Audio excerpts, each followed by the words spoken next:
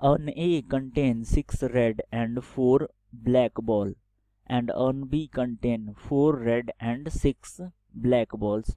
One ball is drawn at random from urn A and place it in urn B. Then one ball is drawn at random from B and place in the urn A.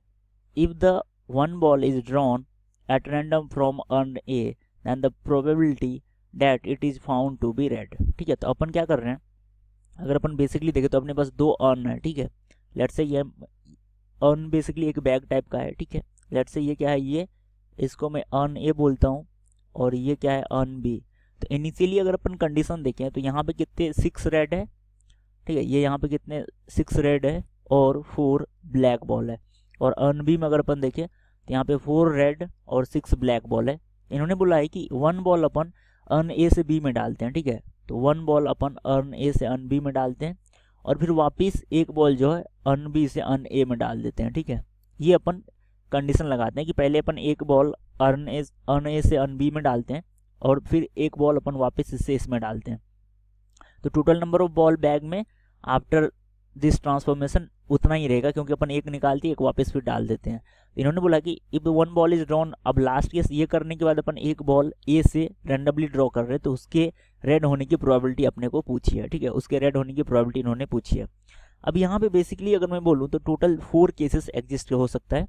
ठीक है, तो मैं यहाँ पे case लिखता हूँ. सबसे पहले केस 1 में लिखता हूँ, लेट्स से केस 1 लिखता हूँ कि जो पहले अपन ए से बी में ट्रांसफर कर रहे हैं बॉल को वो रेड हो. ठीक है, तो यहाँ पे मैं लिखता हूँ जो केस ए लिखता हूँ वो लिखता हूँ मैं red from A to be. ठीक है, red from A to be and red from B to A and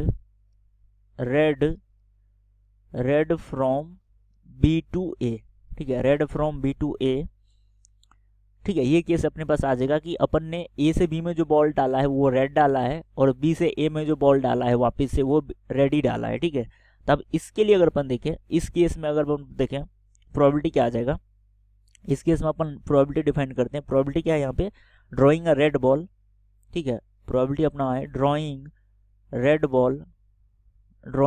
red ball from ए. ठीक है, drawing a red ball from ए, ये अपने को फाइंड आउट करना है फाइनली. तो ये अगर अपन देखें तो अपने को क्या बोला है इन्होंने, रेड बॉल होने की प्रोबेबिलिटी कितनी होगी. लेट्स से रेड बॉल होने की प्रोबेबिलिटी अगर मैं इनिशियली अर्न ए में देखूं, ठीक है, तो अर्न ए में रेड बॉल होने की प्रोबेबिलिटी कितनी हो जाएगी. यहाँ पे ए से अगर अपन अर्न बॉल निकाल रहे हैं रेड बॉल, तो यहाँ से क्या आ जाएगा, ये एक रेड बॉल अपन इधर ट्रांसफर कर रहे हैं. अगर अपन देखें तो एक रेड बॉल अपन ए से बी में डाल रहे हैं, तो एक रेड बॉल यहाँ से निकालने की प्रोबेबिलिटी क्या होगी अर्न ए से, वो हो जाएगा अपने पास 6/10. ठीक है, अर्न ए से अपन ने क्या कंसिडर किया कि रेड बॉल अपन फाइंड आउट कर रहे हैं, निकाल रहे हैं. रेड बॉल यहाँ से यहाँ निकालने की प्रोबेबिलिटी क्या हो जाएगी 6/10, क्योंकि 6 रेड है, टोटल बॉल कितने हैं 10, तो 6/10. अब अपन अर्न बी से वापस से अपन रेड ही निकाल रहे हैं. ठीक है, अपने पास बेसिकली क्या है, अपन अर्न ए से रेड निकाला था जिसको अपन ने बी में डाला, फिर बी से वापस जो बॉल निकाल रहे हैं वो भी रेड ही है, और वापस अपन ए से बॉल निकालेंगे उसके रेड होने की प्रोबेबिलिटी. तो रेड अगर अपन यहाँ से निकाल रहे तो यहाँ से रेड निकालने की प्रोबेबिलिटी क्या आ गई 6/10. अब यहाँ पे कितने रेड बॉल हो गए, एक रेड बॉल आ गया यहाँ पे, ए से एक रेड बॉल यहाँ पे आ गया, तो यहाँ पे कितने रेड बॉल हो गए 5. तो यहाँ से वापस से रेड बॉल निकालने की प्रोबेबिलिटी क्या हो जाएगी 5 अपॉन बॉल्स कितने हो गए यहाँ पे 11. एक रेड बॉल नया आया है जो कि 5 बॉल और ये 6 ब्लैक बॉल, तो टोटल बॉल क्या हो गया 11 × अब वापस से रेड बॉल निकलने की प्रोबेबिलिटी अपन ने 5/11 लिख दिया. अब यहाँ पे कितने बॉल हो गए रेड बॉल, वापस से यहाँ पे अपन ने एक रेड बॉल निकाला था, वापस से एक रेड बॉल डाल दिया, तो बेसिकली यहाँ पे 6 रेड बॉल और 4 ब्लैक बॉल. तो अब इससे रेड बॉल निकलने की प्रोबेबिलिटी क्या हो जाएगी 6/10. ये क्या किया, ये मैंने यहाँ पे अगर मैं एक्सप्लेन करूँ तो यहाँ से रेड बॉल निकलने की प्रोबेबिलिटी इनिशियली मैंने ये लिखा था जिसकी वैल्यू 6/10 था.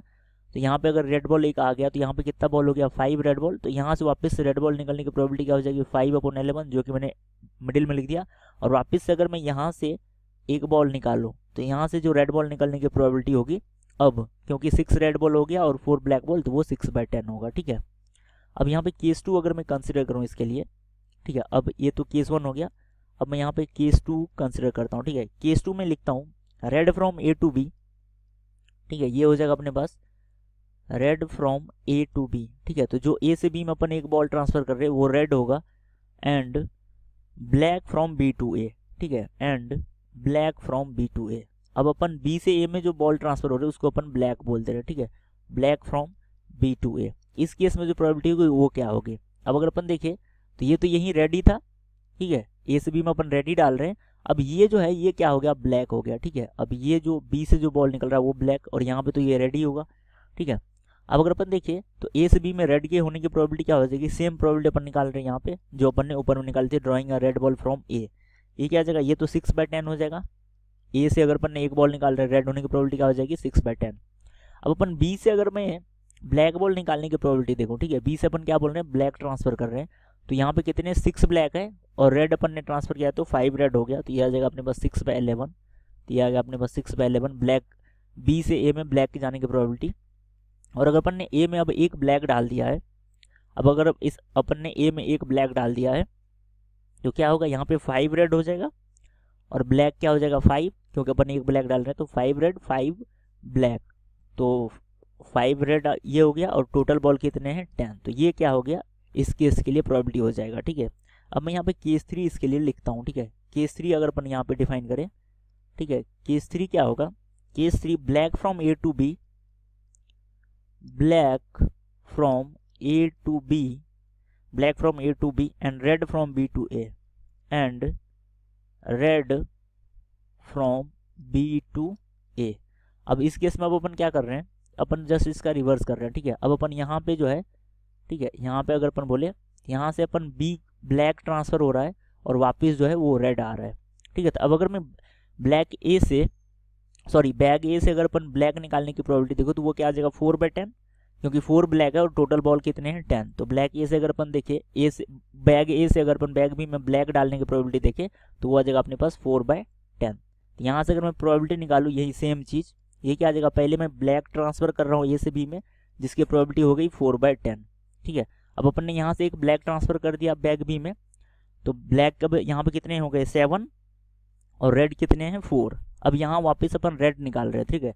तो रेड निकालने की प्रोबेबिलिटी क्या हो जाएगी? 4 रेड है और ब्लैक कितने होंगे? 7, मतलब 4 रेड है, टोटल बॉल 11। तो इसकी रेड निकालने की प्रोबेबिलिटी हो जाएगी 4/11, 4/11। अब यहाँ से अपन ने इसमें रेड डाला है, ठीक है, और इससे निकला क्या था? ब्लैक निकला था, अपन इसमें रेड डाला तो रेड कितना हो गया इसमें? 7। रेड क्या हो गया इसमें? 7, और अपन ने एक ब्लैक इनिशियली निकाला था तो ब्लैक बॉल 3 हो गया था, रेड 7 हो गया, टोटल बॉल 7। रेड निकलने की प्रोबेबिलिटी क्या हो जाएगी? रेड बॉल कितने हैं? 7 और टोटल बॉल कितने हैं? 10। अगर मैं इसकी वैल्यू भी यहाँ पे साथ साथ लिख देता हूँ तो इसकी वैल्यू क्या हो जाएगी? ये लिखा होगा यहाँ पे 5 2 यहाँ पे 10 हो जाएगा 5 2 10, और इसकी वैल्यू अगर अपन देखें तो ये क्या आ जाएगा अपने पास? ये आ जाएगा 2 3 6, और 2 से अगर अपन इसको कैंसिल करेंगे ये अब बेसिकली आ गया अपने पास 18/110, ठीक है। सिमिलरली अगर अपन यहाँ से इसकी वैल्यू अगर अपन देखें तो 5 2 10, और इसकी वैल्यू अगर अपन देखें तो 2 से अपन इसको कैंसिल करें तो 3, तो ये आ गया अपने पास 18/110। और यहाँ से अगर अपन इस केस में इसकी वैल्यू देखें तो ये आ जाएगा 56। अगर अपन इसकी वैल्यू देखें तो ये आ जाएगा यहाँ पे 2, ये 5, ये 2, यहाँ पे 5। यहाँ से अगर अपन इसकी वैल्यू देखो तो ये आ जाएगा अपने पास 7/10। इसकी वैल्यू क्या आ जाएगी यहाँ पे? तो यहाँ पे बेसिकली अगर अपन इसकी वैल्यू देखें तो ये क्या आ जाएगा यहाँ पे? ये आ जाएगा अपने पास, इसको अपन कैंसिल आउट नहीं कर रहे हैं तो ये अपने पास वैल्यू आ जाएगा, ये आ जाएगा 7 4 28 × 2, ये आ जाएगा 56 अपॉन ये आ जाएगा 550, ठीक है। अब यहाँ पे एक केस अपन एक केस और एग्जिस्ट करेगा, ठीक है। केस 4 अगर अपन देखें तो केस 4 क्या होगा?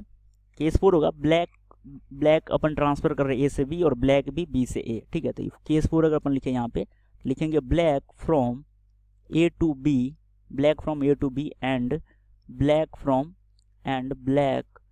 फ्रॉम बी टू ए, ठीक है। तो ब्लैक ही अपन ए से बी में डाल रहे हैं और वापस से ब्लैक ही आ रहा है, ठीक है। तो अगर अपन देखें तो इसके लिए अब अगर अपन प्रोबेबिलिटी देखें तो क्या आ जाएगा? Black from A to be, तो ए से ब्लैक निकलने की प्रोबेबिलिटी क्या है यहाँ पे? 4/10, ठीक है। तो ए से ब्लैक निकलने की प्रोबेबिलिटी 4/10।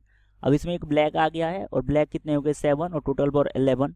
तो यहाँ से ब्लैक निकलने की प्रोबेबिलिटी क्या हो जाएगी? 7/11, और वापस से इसमें एक ब्लैक आ गया है तो एक ब्लैक अपन ने डिक्रीज किया था, एक इंक्रीज किया था, तो ओवरऑल यहाँ पे ब्लैक क्या आ गया 4 और रेड 6। तो यहाँ से क्या आ जाएगा? रेड होने निकलने की प्रोबेबिलिटी 6/10। तो इसकी वैल्यू अगर अपन देखिए, मैं यहाँ पे ये 3 लिखता हूँ, इसको 5 लिखता हूँ, तो ये वैल्यू आ जाएगा 84/550। तो ये यहाँ पे बेसिकली 4 डिफरेंट केसेस है तो अगर मैं टोटल ओवरऑल प्रोबेबिलिटी देखूँ इसके लिए, तो जो कॉम्बिनेशन होगा वो इन चारों का एडिशन होगा, तो आ जाएगा 18/110 प्लस 18/110 प्लस ये आ जाएगा अपने पास 56/550 प्लस ये आ जाएगा 84/550। अब अगर अपन इसकी वैल्यू देखें तो ये क्या आ गया 90 प्लस 90, एलसीएम ले रहे हैं अपन, 90 प्लस 90 प्लस ये आ जाएगा 56 प्लस 84 डिवाइडेड बाय 550। तो इसकी वैल्यू बेसिकली किसकी इक्वल आ गई, इसको अगर अपन ऐड करेंगे तो ये 320 डिवाइडेड बाय 550 लिखा हुआ है। अगर अपन कैंसिल करेंगे तो ये आ जाएगा 32/55। ये यहाँ पे इसके लिए प्रोबेबिलिटी हो जाएगी इन चारों केस के।